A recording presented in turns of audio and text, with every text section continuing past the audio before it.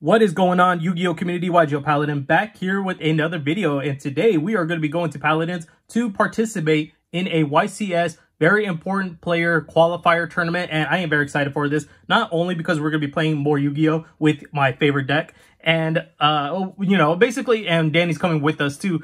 But basically, I'm excited for this because it is like a YCS qualifier thing, and I need to build a deck that's going to be competitive, that if I was going to a YCS, how am I going to deck build it here? And it just like, it's going to be very competitive, you know? So I really want to get into more feels like that, because sometimes I play against fun casual decks, but I feel like a lot of people are going to be more on their A game today and just like try to go for that first place win. And I'm excited for that. That's what I want to try to do as well. So that's why I did some deck building here as well. I'll show you case the deck in a bit, but we did get a updated ban list and it looks fantastic. I absolutely love it. I love that Tearlament got hit pretty damn hard, and I hated that deck so much, so I'm not even like sad about it whatsoever. But we are not playing with that ban list. We are still playing with the old format because the ban list doesn't go into effect till the 13th. And I am expecting a lot of Tearlament players, kind of like a last hurrah probably effort over there today. So I'm expecting that. So I had to deck build with Tearlament and Kashatir still being with Tearlament still being a threat in this format, while also trying to play some cards that go against Kashatir, because I am expecting maybe 1 or 2 players to have that deck. I'm not entirely sure. There might be one person that, if he built the deck complete today, he probably has it. So let me go ahead and get straight into the deck profile here very quickly. It is a 42 card deck, and some choices I was still like, am I really going to do it? But I was up late last night to like do this stuff, and I'll explain my choices as I go along. So quickly going over the deck profile, we got the 2 Stratoses. I cut the 3rd one to make room for 2 for other cards. Then we have the 2 Shadow Mist, the 1 Liquid Soldier, and then the 1 Honest Neos. That wraps up the Elemental Hero package there. Then we have the 3 Pharases.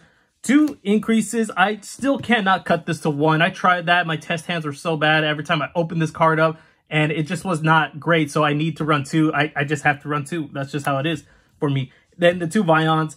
And then that's it for the Vision Hero package. And then we'll go to the Destiny package. 1 Plasma, 2 Mali, the 1 Denier, and 1 Dynatag. So I put Dynatag in here mostly because if I do get in my graveyard and I have to have Plasma out on my field, Plasma can be easily beat over if my opponent can get rid of my DPE, my Sunrise, and he's just 1900. That's really it. People can beat over that. So by banishing Dynatag from my graveyard, he gains 1,000 attack points at least, so it'll be 2,900. That would be pretty decent, and I don't have to rely on getting Honest Neos just to protect him based on just attack points, you know? So that is the main reason why I put Dynatag in here. I'm going to see how well it does today.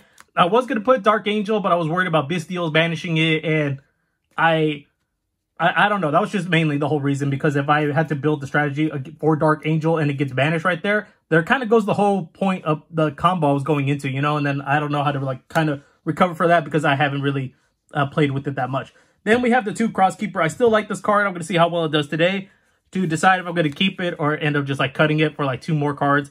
And then my questionable choice, 3 Lava Golem. I don't know how I feel about this. I decided to put it in there because my side deck was like so packed already, and I did not know where to put these board breakers. And I just decided, let me put it in the main deck and see how well it does. So that's one of my questionable choices. Like, I'm still going back and forth with like, do I really want it in the main deck? And then going into the spells we got the 3 Hero Lives, the 3 Fusion Destiny, 3 Mass Changes. We still have the 3 Dark Ruler No More. I was still debating about playing the Forbidden Droplets, but as of right now, Dark Ruler No More is going to do very well for me. Finally playing Eon Shuffles. My last ones I ordered got lost, so I had to reorder them, and then they're finally here, and then the ban list just comes in and just completely wrecks Tearlament. So we'll see how long I'll play that card in this deck. Maybe just for today, just see how well it does. Now, this is a placeholder. I'm not really looking to play Pot of Prosperities. These are going to be Triple Tactics Talents, but if I'm going to be borrowing from a friend of mine, but if he doesn't happen to bring them, Pot of Prosperities. So we'll see how well that does. And then I have the 1 Polymerization, 1 Miracle Fusion, and then 1 Rhoda, which brings our total of 42 cards in the main deck. Now, going into the extra deck really quickly, too much has changed here. 2 Crosskeeper, 1 Wander Driver, 1 Dread Decimator, 1 Sunrise, 1 Absolute Zero, 1 Esperado, 1 DPE. I want to see if my buddy has a second copy, because I'm thinking about running 2 of these. In case of my opponent with Kashatir banishes 1 copy, I have another one to go with. And that's just mainly the reason, you know. So we'll see how well that does. And then if I can pick it up. Then we have the 1 Dystopia, 1 Dangerous, 1 Blast, 1 Acid, 1 Anki, and 2 Dark Laws. So that's it for the extra deck. Going to the side deck, we do have, since I'm expecting Tearlament still, 3 Ghost Sister and Spooky Dogwoods for the time. And then 3 Chaos Hunters. I did used to play this card back before Casheteer was even around. And I ran it at 2. And sometimes it really helped to get some decks. But now that Casheteer is like fully out, I'm kind of thinking about running it and see how well it does, if it does anything, or if I went to Lancia. But this one, I think, might be a little bit better. I'll just have to see how it does. Then 3 Book of Eclipse. I was debating putting this in the main deck. Right now, it's in the side deck, and I'll see how well it does. Maybe see if other players play it in the main deck so I can get their thoughts and opinions about it. So, right now, side deck. Then 3 Silent Graveyards. Another card I ordered that did not come in with those Ian Shuffles, and I just had to reorder them. We'll see how long that card lasts, because I feel like we're going to take these cards out after Tearlament is like hit. And then lastly, 3D Barrier, and that's it for the side deck. So that is my deck profile. I am very excited to be heading over there for this tournament qualifier event. I don't think we've had one of these in a very long time. I could be wrong, but I'm pretty sure we have not had one. And I am just like, you know, getting into this mindset of like, what am I going to be deck building against? What am I going to be doing? Like, because I had to think competitively, what am I going to be playing against? And in that state of mind of wanting to go to a YCS, like this is kind of like how I deck build. I stayed up to like 4 or 5. I don't remember how late I stayed up till, trying to figure out what's gonna be in my side deck, what isn't gonna be in my side deck, and what's in my main deck. So I just got to see how well this deck performs over there and just hope for the best. But overall, I'm just gonna have fun playing over there and just, you know, have a good time. And that's really all that really matters. So I got to get ready and hit the shower and get dressed. I gotta go, and I'm just so overall excited. And yeah, let's head over to Paladins. Unfortunately, my friend forgot to bring the triple tactics talent, so I have to be running the Prod of Prosperities. But I did pick up his extra DPE, so I took out my Master of Blast and replaced it with a second DPE for my extra deck. Oh.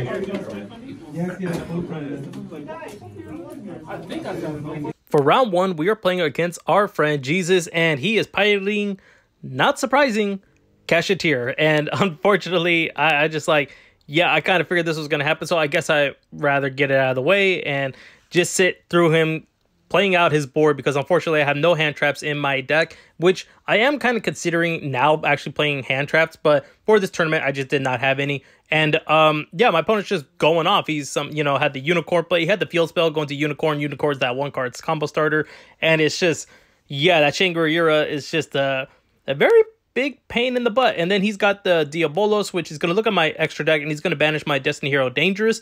And from there, he summons out one of the... I think he can't remember which one. I think he summons out the level 4. He summons out one of the Casheteers. I think he actually, yeah, Rebirth. Summons out that and then goes into a Rise Heart, since he did use Shangri-La's effect. And he's just locking down my zones. And I'm just like, okay. And then during the standby phase, he summons out the Unicorn from his deck because of Shangri-La's effect. And I'm just like looking through this like, what can I do here? And I just don't really have that many zones to do it. And it doesn't matter if I was to negate all these monster effects, because they're continuous. So it's not even going to do anything. It's like I sent Ferris, and then it just was not anything whatsoever. I'm just like, he's got this game. Like, he just really does. He's locked my zones. He banished another monster in my extra monster zone, locked another monster zone, and then even a spell and trap zone. I'm just like, bro, this deck is just like ridiculous. All I can do is just set 1, pass, standby phase. He summons out a Fenrir from his deck, and then Fenrir is literally going to just banish my Ferris. So it's just like, yeah, he's going to get this entire game. And it's just like, this is Casheteer, unfortunately. We're going into game 2. I activated Hero Lives. He negated it. I had another Hero Lives activated, and he had nothing for that. So I just summoned out, I summoned out Shadow Mist, normal summon Stratos, was getting out my plays. I was just like, what can I actually do here? Because I did side in some cards, I just did not draw them. So I'm just like having to play here with what I had. So I'm just going to my DPE, Wonder Driver, using Wonder Driver, recycling back, I believe, Miracle Fusion. And, Polarization, sorry. Polarization, then go into Dystopia, burn him at least for 1100 points of damage because of its effect. And then, that was just really it. That's all I actually had. I did have the mass change to go to the Dark Law after he Prosperity. I used it. I banished his spell card. I can't remember which one it was. And it's cool, but at the same time, it was just like, he might have a backup here. I just have to like cautiously play it. And I do pop his monster because of my Dystopia's effect. I was able to destroy one of his cards, but he actually triple tacked. He took my DPE, and I'm just like, yeah, he's going to kind of like just wipe out my board just a little bit, and he's gonna pop, destroy, and then yeah, he destroys that as well. He crashed it, and then I was just like, all I have is Wander Driver. And now he has his plays to go into, and he goes into the Fenrir. He does have Unicorn still on his field. I think he had the Scareclaw. I think that's the Scareclaw one. Goes into Shangri-La, and I'm like, oh, great. So standby phase, he goes, I bring out my DPE, and then he brings out Fenrir. And then I'm just thinking, like, what exactly am I going to do here? So I activate its effect to destroy it and Fenrir. And then I activated Miracle Fusion, banishing those two, summon out the Sunriser, use Wander Driver's effect to set back Miracle Fusion, go to Escorado. And then from there, I'm just like, his Shangri-La could protect itself from destruction effects. And then I'm just like, I'm going to go for it, try the Plasma. It's not going to negate so much, but I'm just going to take it. So that's what I ended up doing. I equipped it to it, summoned out that, then set my phase. I went into the DPE. And then from here, things are not going to really work out well because time does get called, and my opponent had more life points than me. And it was just unfortunate. I probably could have won had we had more damage. If we had more time, because I could have pressed for damage, go straight to the battle phase. When DBE comes back, go to battle phase, pop the equip spell card, and pop. He's going to have a face down Fenrir. And then I would have had at least a couple more life points than he would have. And then that would have been a result in a tie. But these are the time rules. So unfortunately, that's how this match does end here. And I do have a better chance of playing this deck against next time, I guess. So it was fun, at least.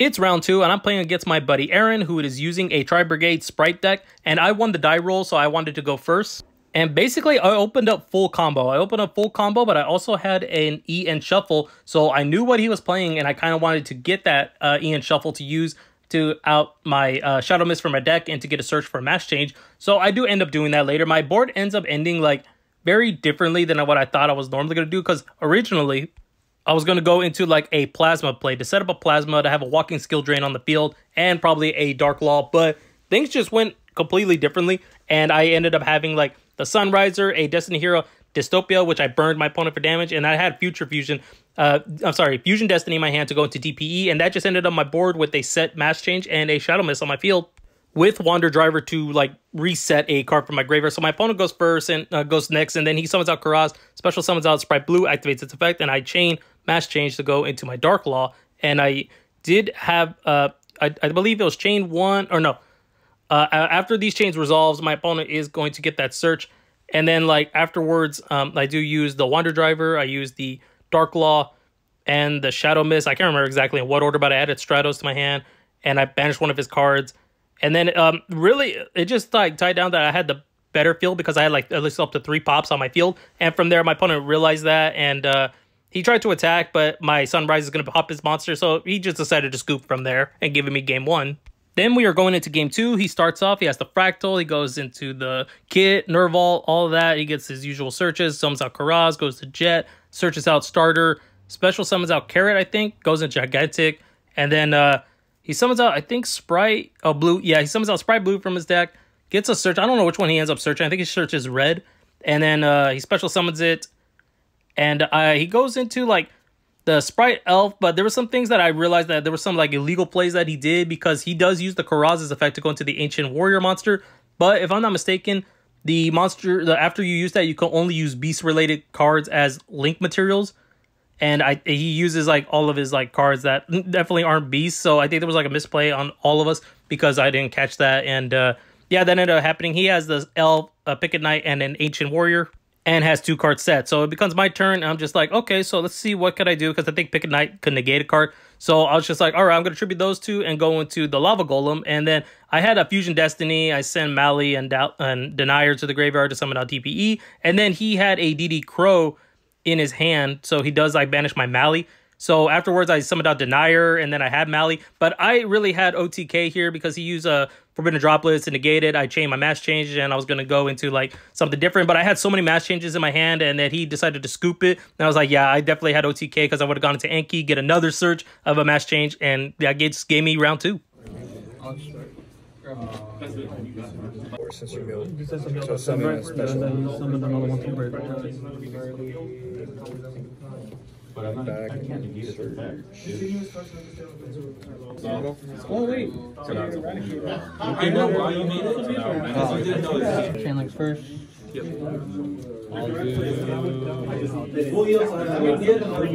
One hab, 2 tier cards. Say 1 Habanus, 2 tier cards. 3 color. Give me color. On the He's in the lobby. Better for both friends or tied? How does that work? Well, tied, those cards on all the fields are like There's a ninja person here? No, the YCS. Oh, Just because it kind of feels like a cheat. For real?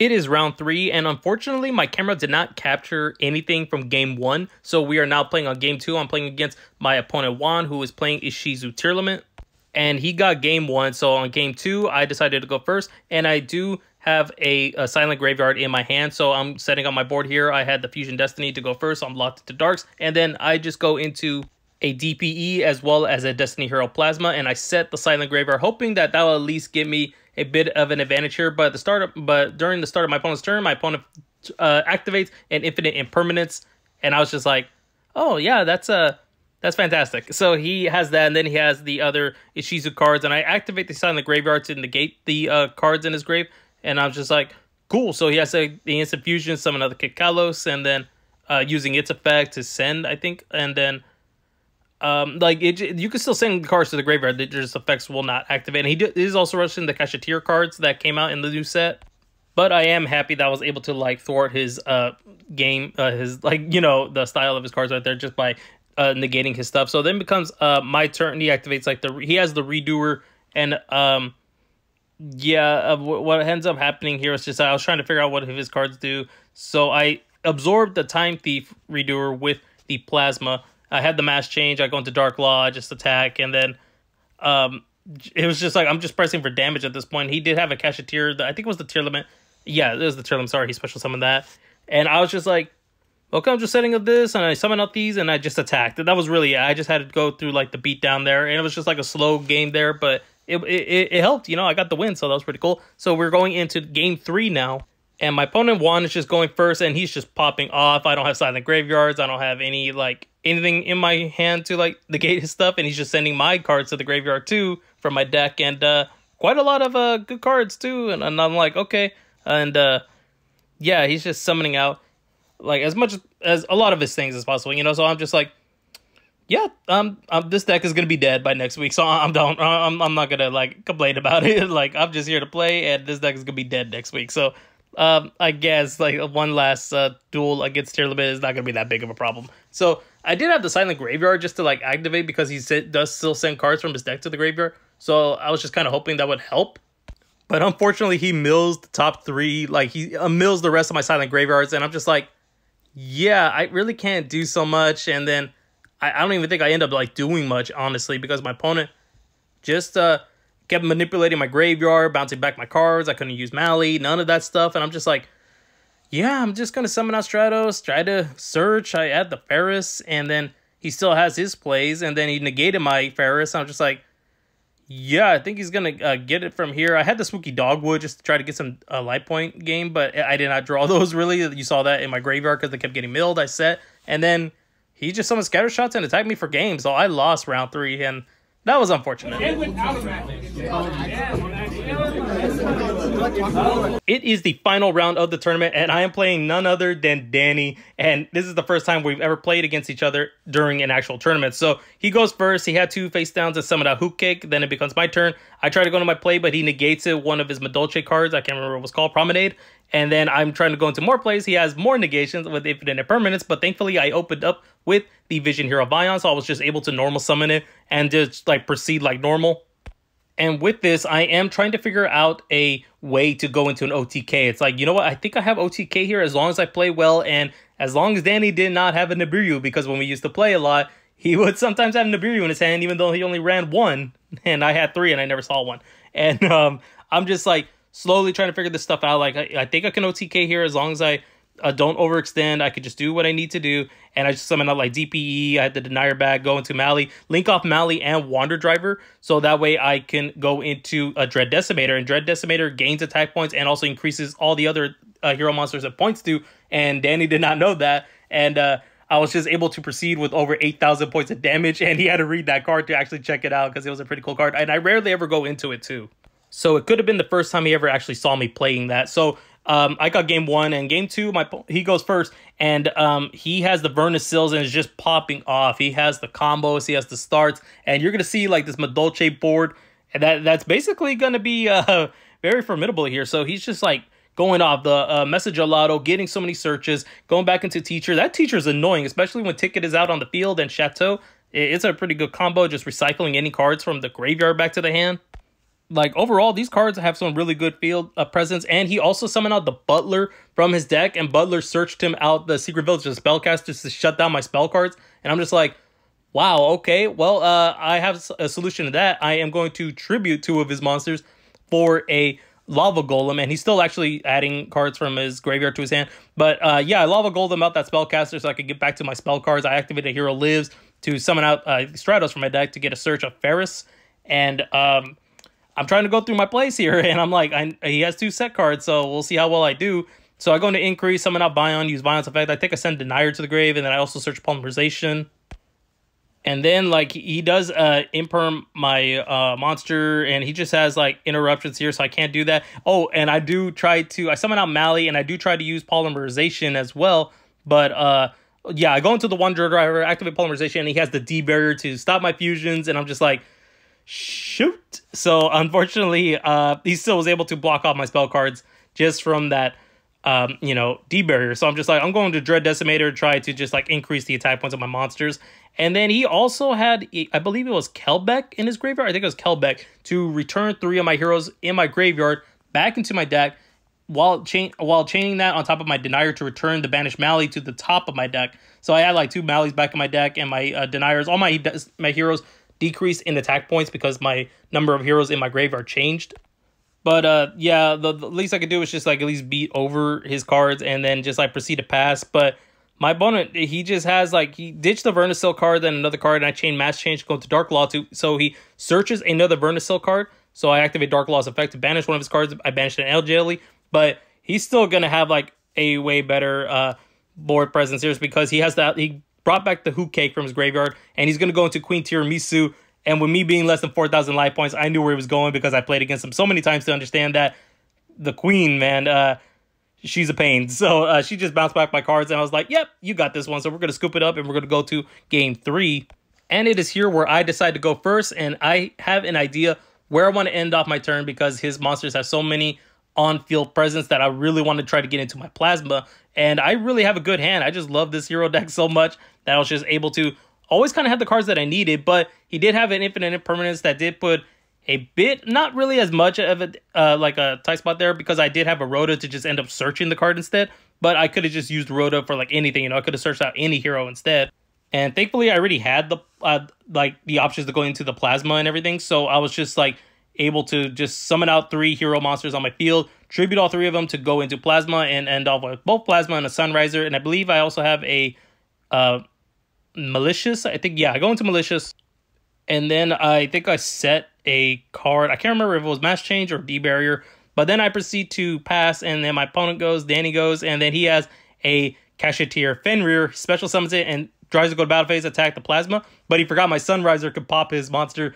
But at the end of the battle phase, he activated evenly, and then I chained my D Barrier to call Xyz, and I kept my Plasma because I needed to keep that board negation skill drain. He ends up setting a monster, and he passes. So then it becomes my turn, and I'm just like looking at what can I do here. I want to reduce his life points as much as possible, just get to that OTK thing. So I just absorb his monster with the Plasma, and I go to use Miracle Fusion, go to Escarado, and I just attack directly. And then just like from here, I'm just able to get the win. And it was a really fun match. It's the first time I ever played Danny in a tournament. It was just really cool. And it was just overall a good game for the both of us. Nothing I've been doing over there. I'm so sorry. I got it. Hey, you have one secret, huh? Yeah.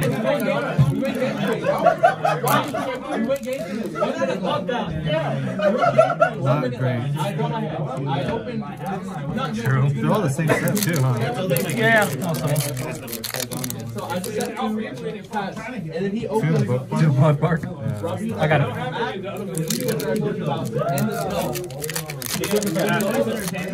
Where's my starlight, dude? I just want my starlight.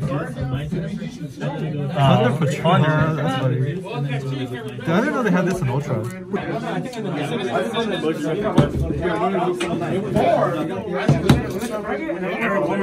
So in the end, we had 2 wins and 2 losses, and honestly, I could not complain. I was just so happy that we had another very important player tournament. It's been a while since we had that, and I just, you know, got to experience against Casheteer, so I have a chance of improving my deck for the new format. And at the end, we all did get some prizes, so that was actually really cool. I won a couple of prizes myself. Danny also got a few packs, and what I got was like a deck box and a new t-shirt, so that was pretty cool. I'm not gonna complain. I took those very gladly.